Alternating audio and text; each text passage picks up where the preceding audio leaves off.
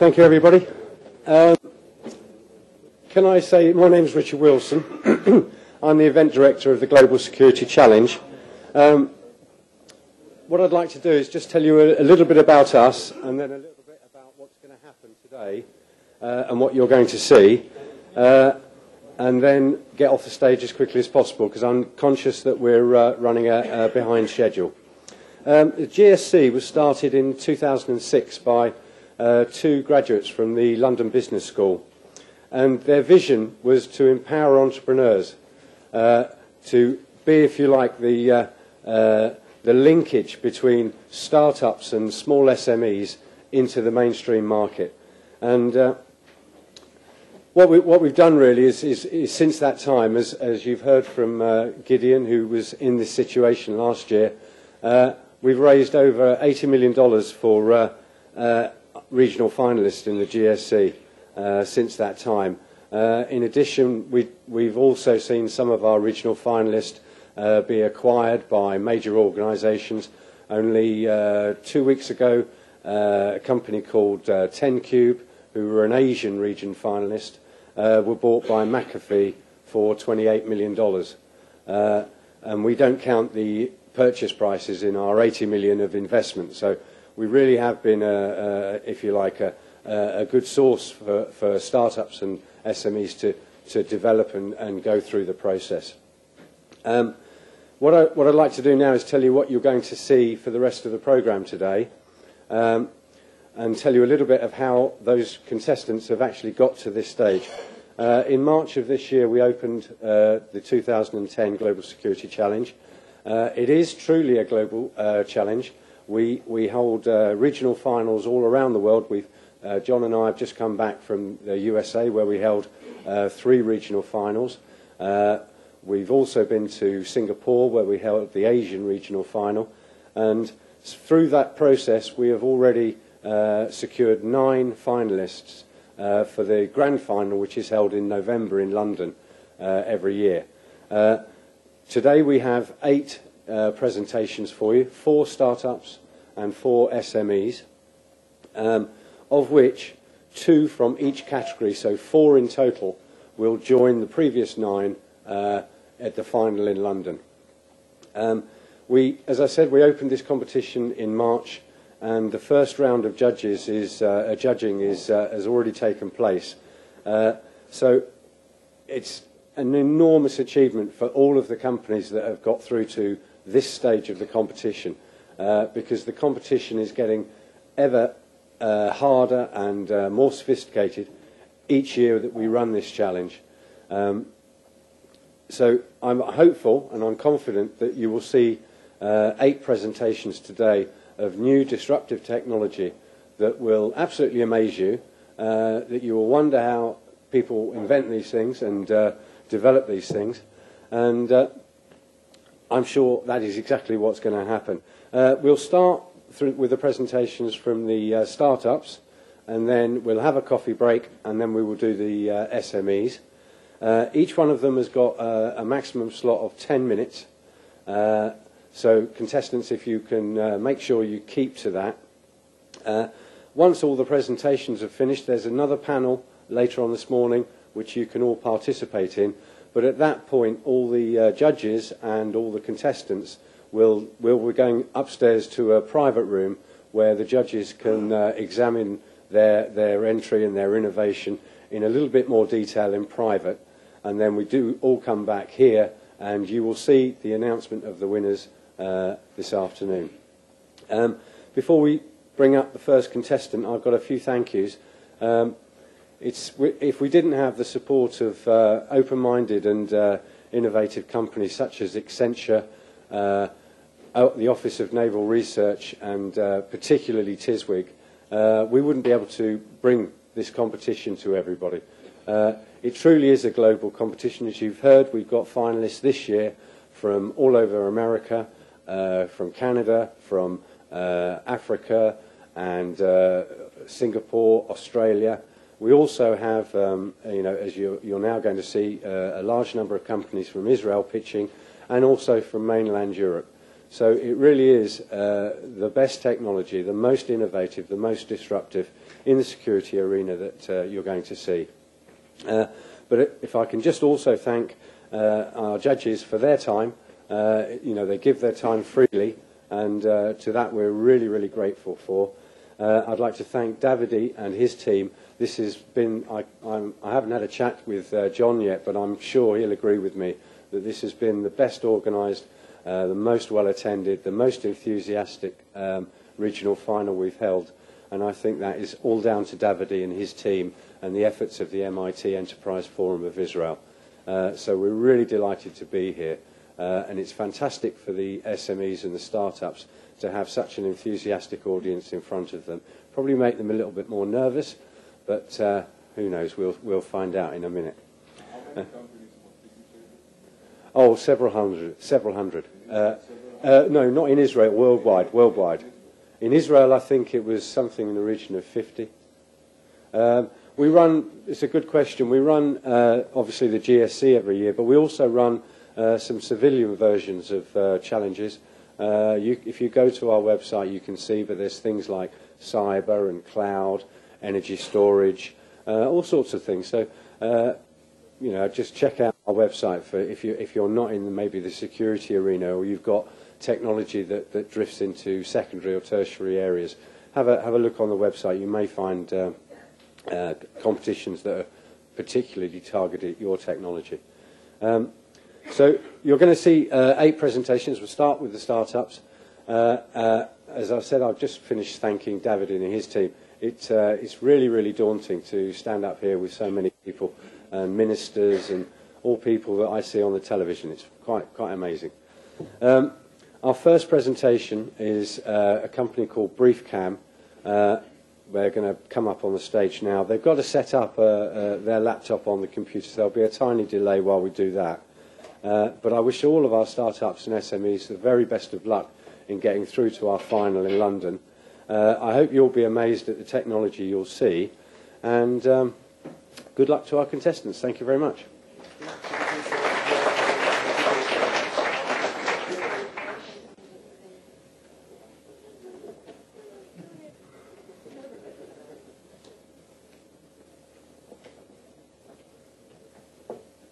I wish to support Richard's compliments to the video. He's really done a great job. And Richard will continue moderating this part of the program when the companies present. We are 20 minutes off schedule, I'm afraid, which means everything is delayed by 20 minutes. Please be patient. Thank you.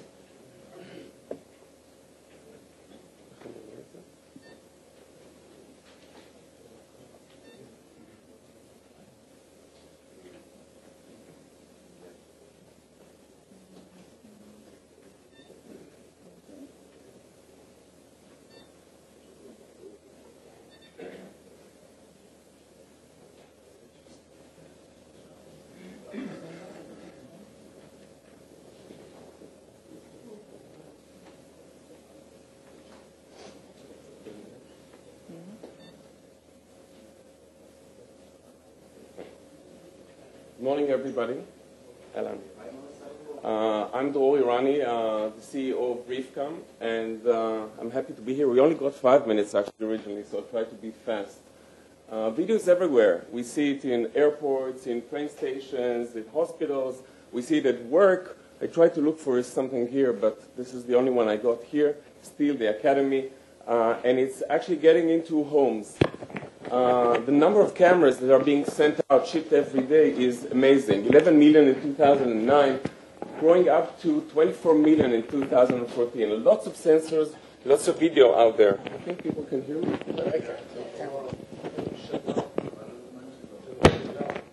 Guys, people are now watching video. You know how much video is now being recorded? Nobody is seeing it because they're talking about sensors. Anyway. This is the typical environment that we're used to see. People sitting in front of monitors and watching video surveillance all day. Very boring. As the market is expanding, we see more and more people. They don't even bother to sit in front of their cameras. They actually want to see the video on their mobile away when they're at here or when they're at work. There are not enough eyes to watch it all. So what do? Briefcam tried to cope with it by providing video synopsis. It's a technology that was originally developed in the Hebrew University and was commercialized by Briefcam, and it allows you to browse hours in minutes. On the left-hand side, if you can see, you can't see there. So on the left-hand side, what you see here is the airport in Stuttgart, 24 hours in an airport. When you see on the right-hand side is 1 minute, depicting all the events that actually took place at that time, at that day, in Stuttgart. And that actually, what you can see here is all the events that took place in the airport. Obviously, it was never, the scene that you're seeing here never took place in reality. But if you pick the events that you're interested in, you actually are able to index back to the original video and thus see exactly what you're looking for in a very quick way. How does it work? Let's look at the club. It's a pool club, 9 hours. People are playing. What we are doing is actually we're extracting all the moving objects from the original video and put it in a database. As you can see in the database, there are players from different times, 9 a.m. all the way up to 10 p.m. at night. When someone asks for a summary for a certain hour or a certain period of time, we'll do it for the whole 9 hours. What we're able to do using video analysis techniques is to compact everything in less than 30 seconds. And this way, you actually see, this is the end result. If you can see, I don't know if everybody here can see, at the bottom you can see all the players that actually were in that club during those 9 hours. Luckily, nobody was dancing on the table. This is packaged in 2 product lines today. The first one is targeting those who are sitting behind monitors.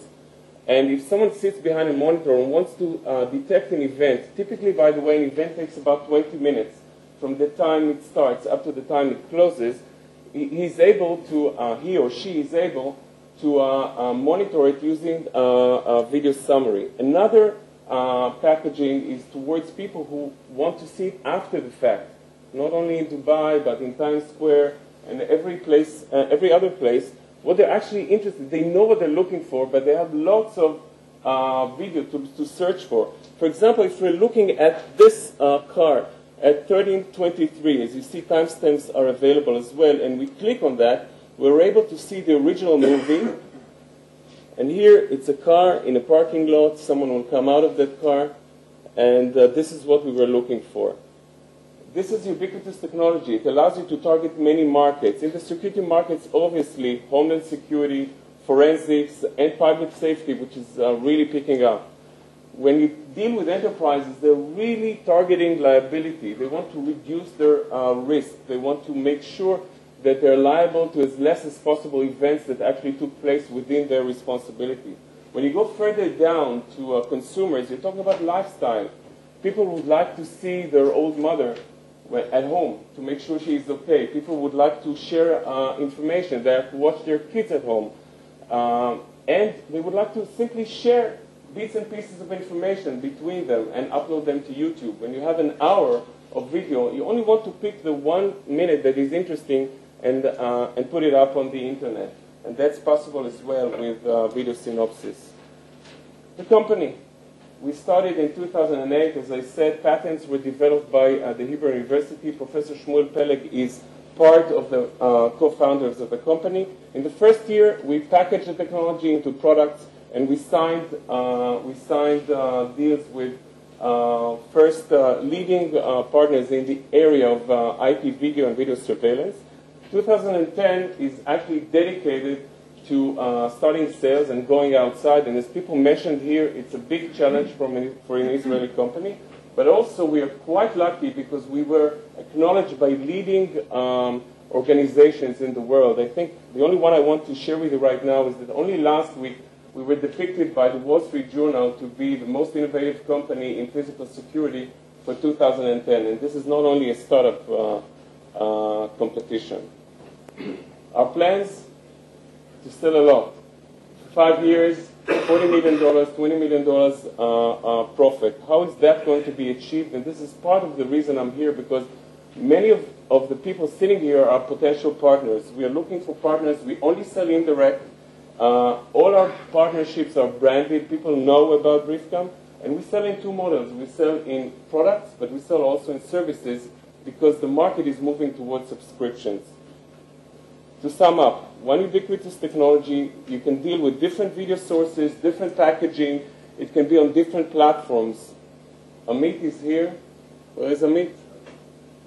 Amit can show you how video synopsis can look on an iPhone, can look on an iPad. The reason we're using that is because Steve Jobs has done a wonderful job, and video just looks wonderful on those little toys. Thank you very much.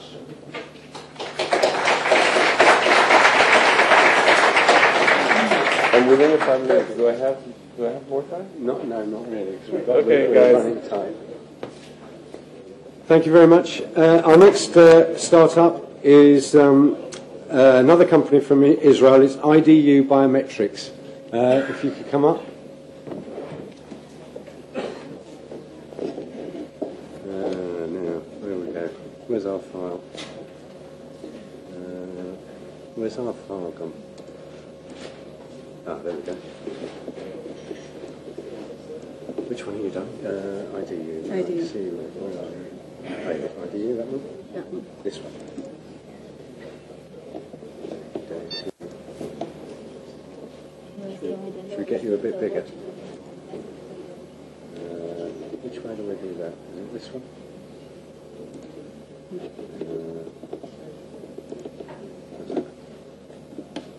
No. You have got it, by the way, you've got it on the other screen as well. So. Oh, okay. Where's the Just the mouse? yeah, no. I just press that. Just press that once. That one? Yeah. Okay. Hello, I'm Dr. Daphne Palki-Wasserman, and I'm representing IDU Biometrics. I want to introduce to you today our innovative technology that deals with identification, but not just identification, 4D biometrics. And you haven't heard that one before.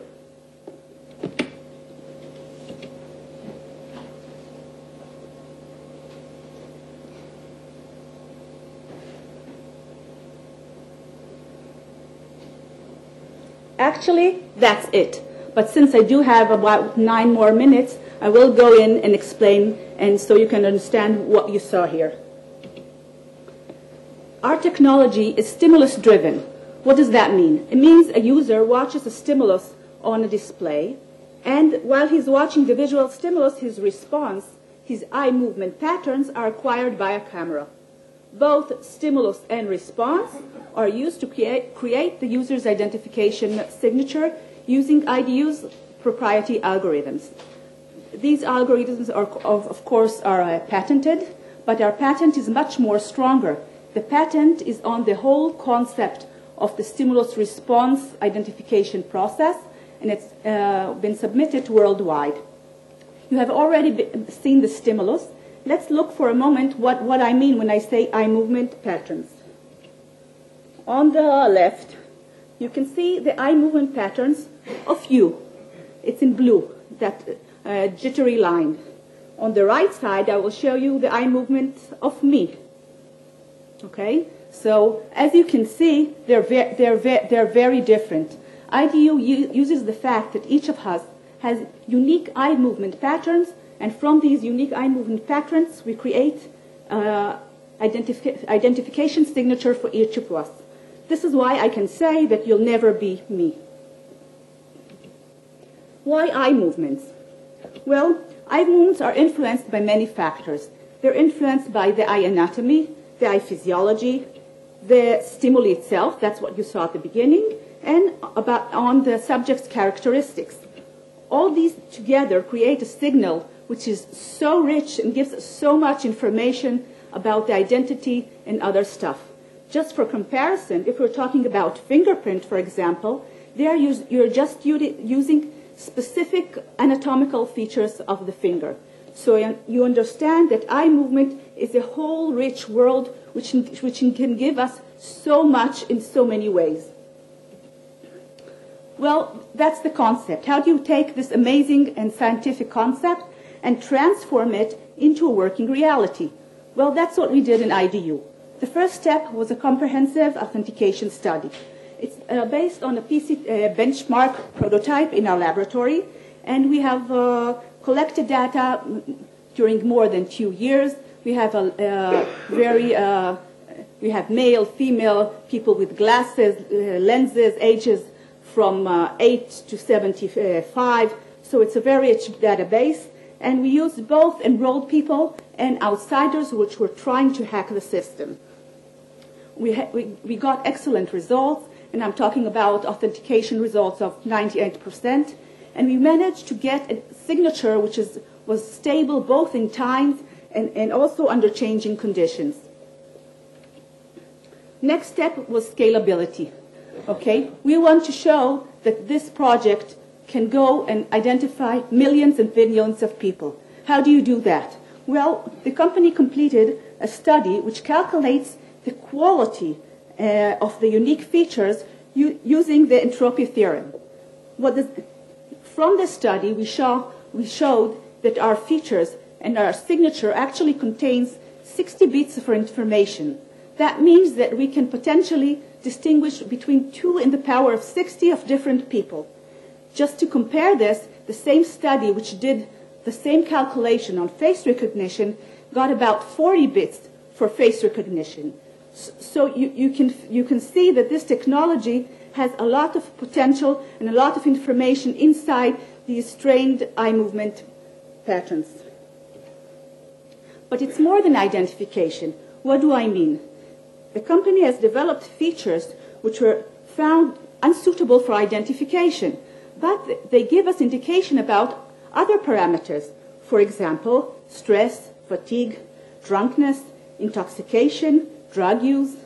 So this actually means that while I'm identifying you, I can say some more. I can say, for example, if you're drunk. I can say if you're tired. I can say if you're stressed. Maybe you have hostile intentions. And this is all on the same process, the same system, at the same time frame. Okay, this is very nice, and it's very academic, maybe, but it's an amazing technology. It's disruptive, like you said. It's intriguing. But what's its advantages in taking it into the market?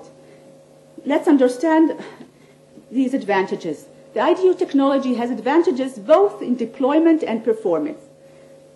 It's software-based. The heart of the system is its algorithm and software.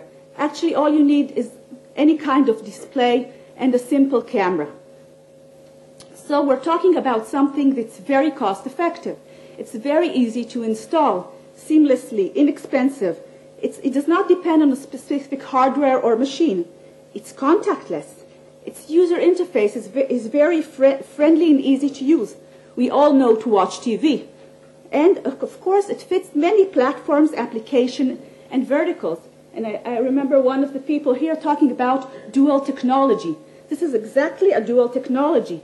It goes both to the military, special ops, and civilian applications. We're talking about financial, special forces, commercial, transportation, critical infrastructure. And I think in any vertical and market you can think about, this technology can fit its demands. In terms of deployment, this technology can be as a standalone, and also it can work under a cloud environment or in a client-server setup. When we're talking about a client-server setup, we have the advantage that the end-user unit could be very simple.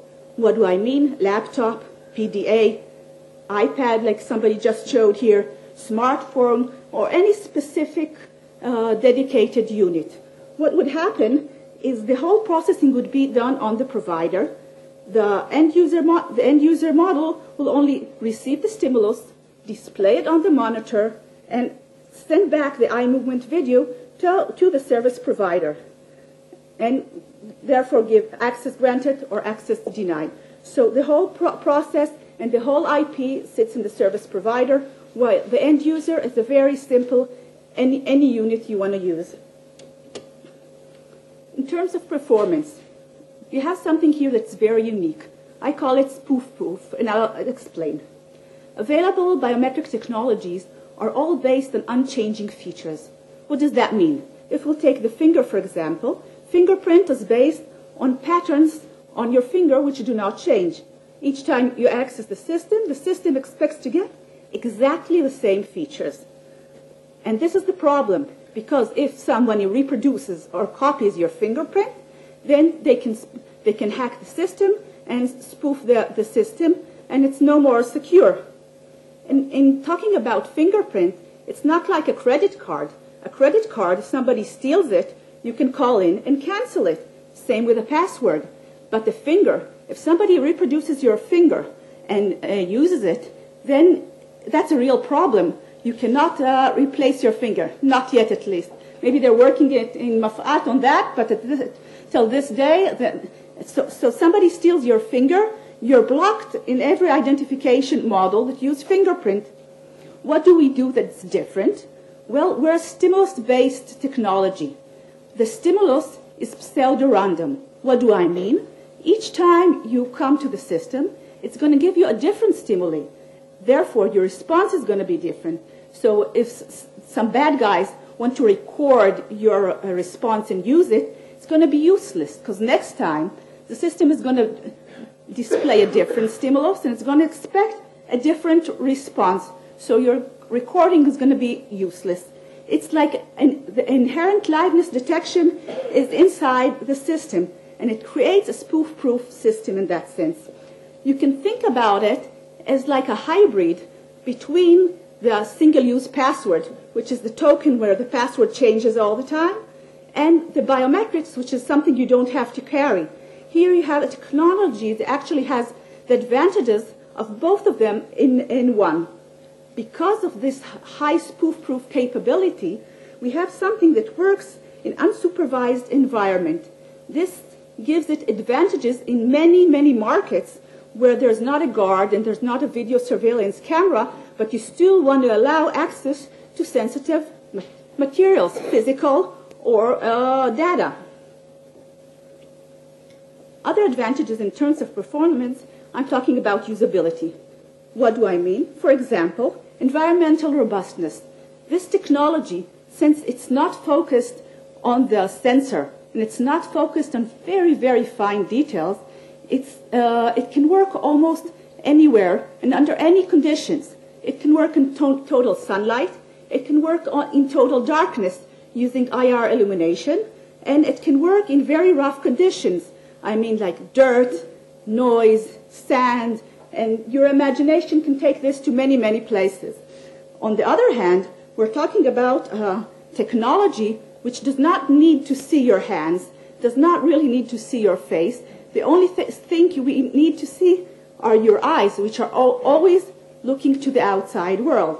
So this technology can work with gloves, veils, hats, scarf, even sunglasses, and actually any protection gear you have on you.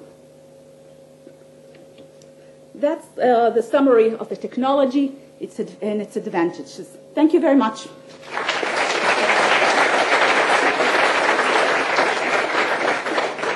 Thank you very much. Sergio's next from France, Sergio Lurio.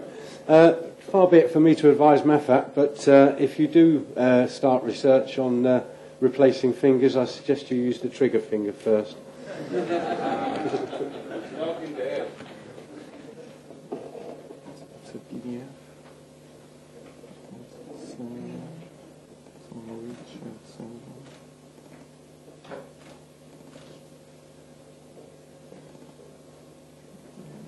Just renal.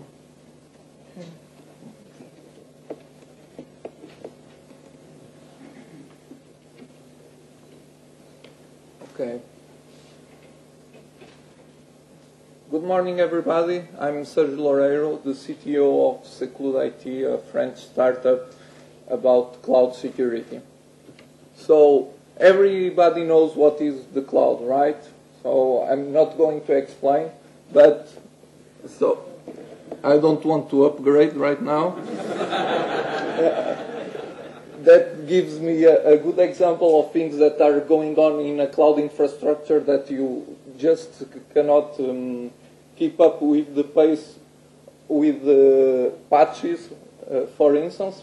So we are focusing on infrastructure as a service, right? So it's we focus on virtual machines that we can access by the internet, and we have immediate access, for instance, to do biometric calculations. And it's a fast-growing market, but the problem is that this is an outsourced infrastructure. It's completely virtualized so that it can scale, and as well it tends to be dynamic. So everybody is using it for small amounts of time to perform some calculations, to run some tests. So this dynamic of the infrastructures does pose a problem on the monitoring of it. So we have to keep up with the pace and track changes on the infrastructure, on the firewall rules, on the role-based model. So that is what Secutiry does with our product CloudAutomate. So the fact that it's fully automated, we achieve cost reduction. We are continuously, so in real time, tracking the changes on your infrastructure, on the security groups that at the end are firewall rules, of the audit of individual machines, and from this setup, the infrastructure setup, we are getting some security metrics so that we know where is the weakest link on the overall infrastructure. And we do it without needing installation of agents on every machine so that it can really be quick. We deploy it on a software as a service model if people trust us, right? And if people don't trust us, they can deploy it as a virtual appliance, so they have the appliance and they can run the audits they want on it. We are 3 experienced engineers from France. So Matthias that handles the product management, myself, Sergio, that handles the technical part, and Frédéric that handles the operational part of it. Today we are targeting the users of infrastructure as a service. So we add a security layer on the offers from the public cloud such as Amazon and Rackspace, and our customers at the end are the people using it. So today there are a lot of software as a service providers, but as well integrators as Accenture, Capgemini, and the other.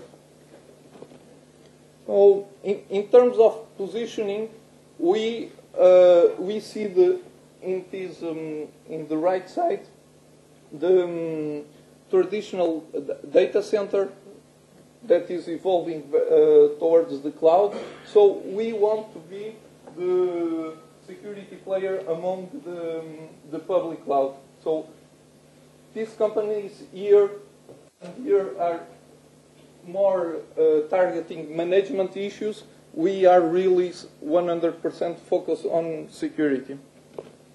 So what have we been doing till now? We start to work last year full-time on the fourth quarter of 2009. Then we got accepted by the French incubator with some funding. On the end of the year, we applied for a patent on March. We have an open source project that shows our expertise on management and security of cloud infrastructure. For instance, we have an encryption script for your storage in the cloud. We got the most significant award from the French Ministry of Research on June. I'm glad to announce that Yves Penot, that has more than 25 years of marketing experience, has joined us the 1st of October, so to prepare the product launch in October, end of October, with 20 beta testers that were already identified, and starting sales on beginning of next year. So today we are here to get some visibility, to do networking, and we are looking for capital as well, and on the other hand to enhance our strengths. So we are in a fast-growing market. We have a skilled team. We have a product that really answers a big problem, and we are ready to launch. So thank you very much for your attention. I'll be happy to enroll you in our beta test program or to schedule a demo if you want. Thank you very much.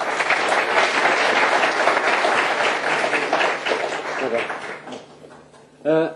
Before we have a break, we've got our last startup, which is Whitewater Security, another company from Israel. If you can come up to the stage, thank you.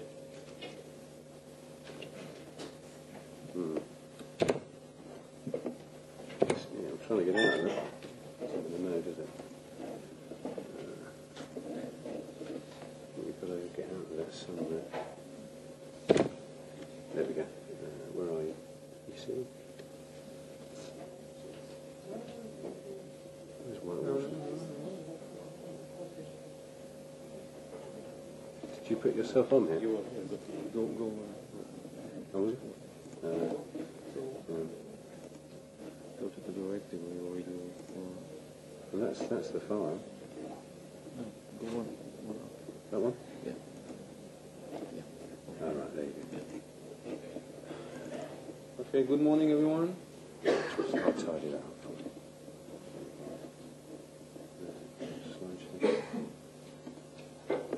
Thank you, Richard. My name is Dovev Levinson. I'm the CEO of Whitewater Security and Checklight from the Whitewater Group, which is a group of cutting-edge Israeli water companies dealing in the area of water security and control. Our mission is to provide water utilities and high-risk facilities with comprehensive technological solutions for, providing water utilities and high-risk facilities with technological solutions to protect against an ever-growing variety of threats to drinking water. As we all know, terror organizations like Al-Qaeda, for example, are looking for attractive targets, and one attractive target could be water facilities. It could be done either by trying to destroy it physically, but and more dangerous, using chemical, biological, radioactive materials in order to poison the water.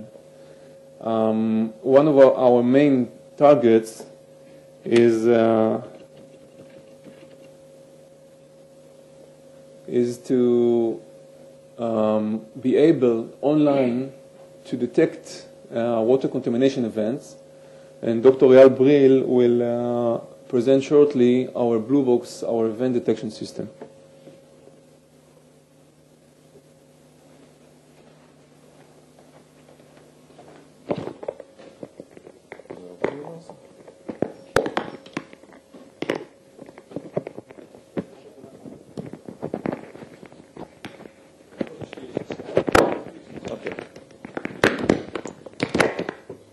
Okay, good morning, everybody.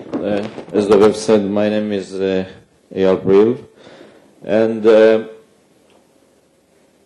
I would like to talk about a product that we already have in the market, which is called Blue Box, and right now it is already tested by the EPA for several projects in the United States.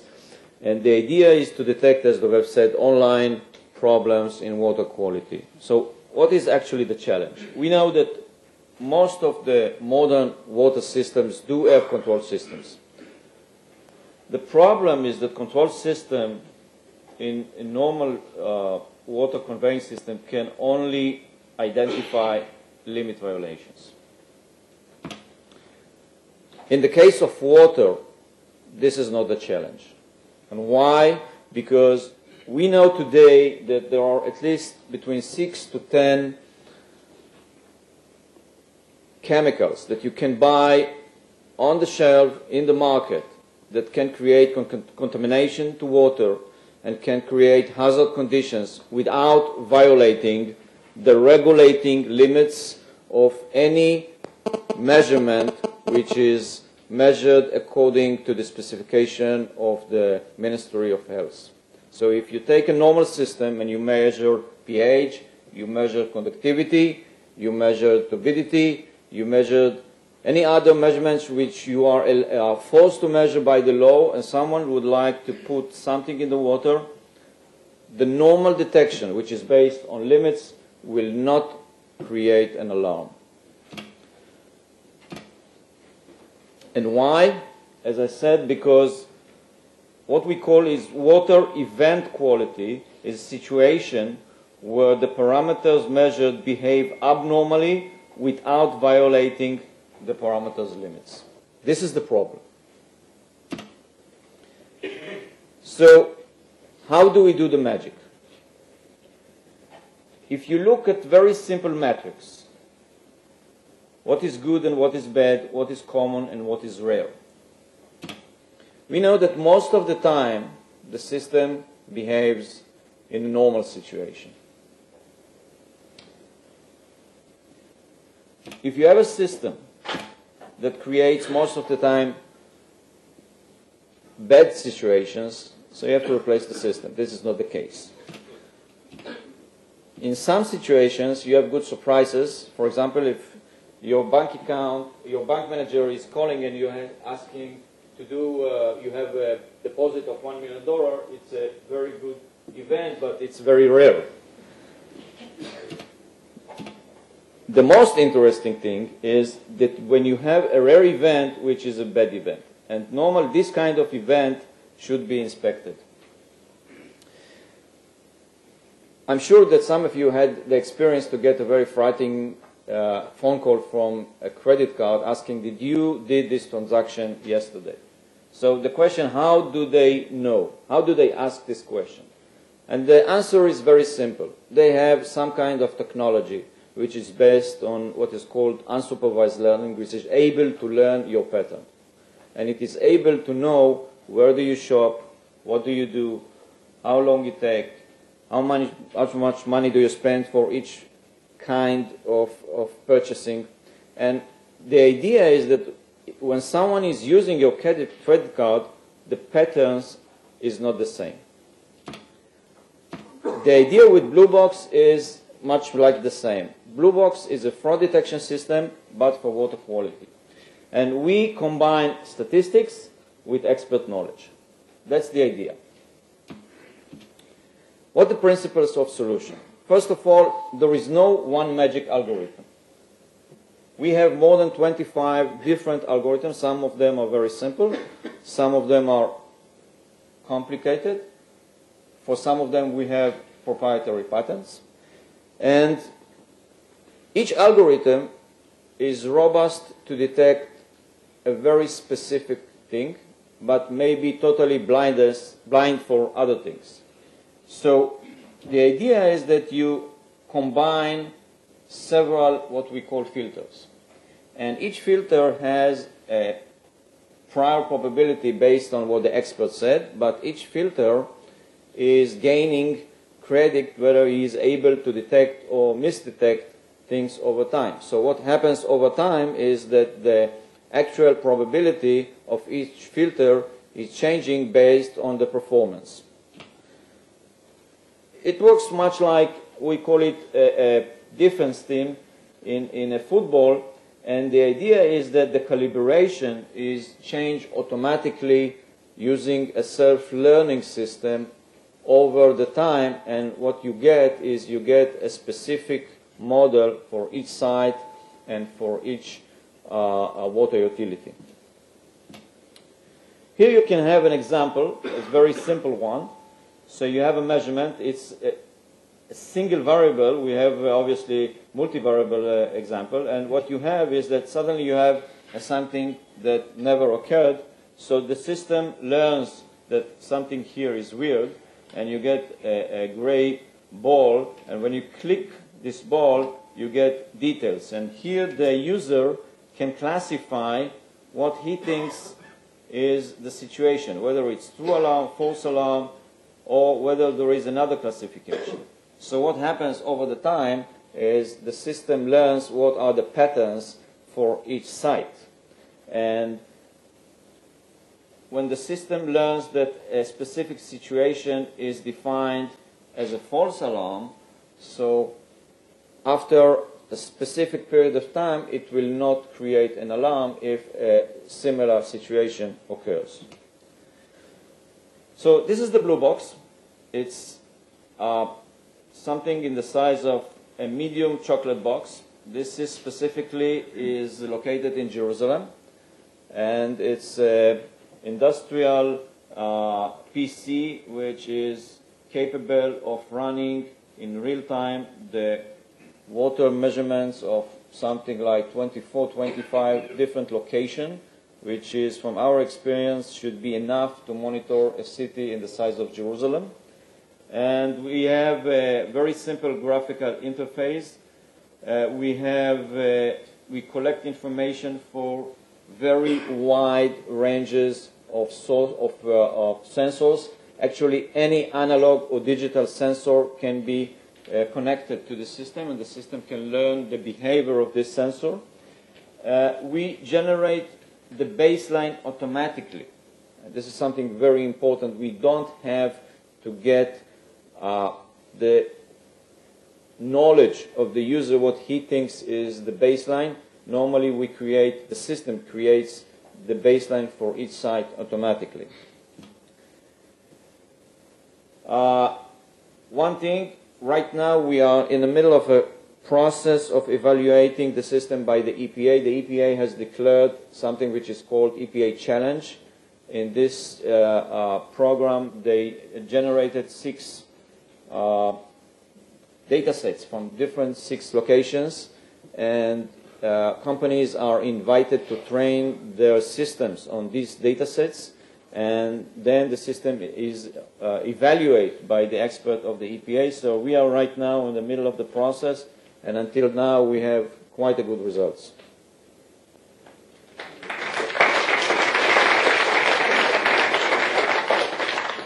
Right, thank you. That's the end of the startup presentations. We are